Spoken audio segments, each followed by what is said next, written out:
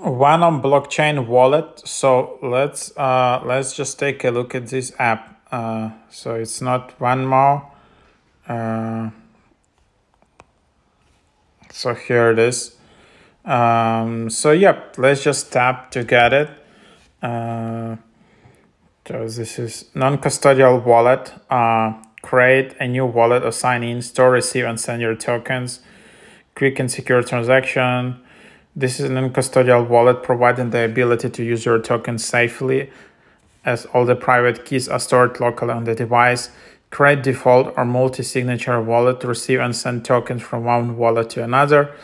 Your keys and tokens are always in control with Venom wallet. So that's just what you have, and then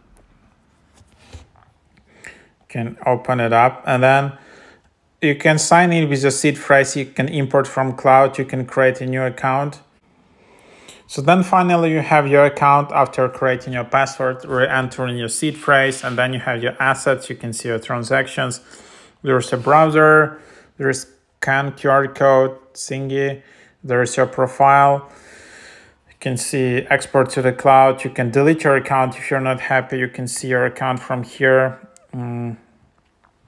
You can see your preferences. So that's your account. You can receive here your address to receive Venom funds.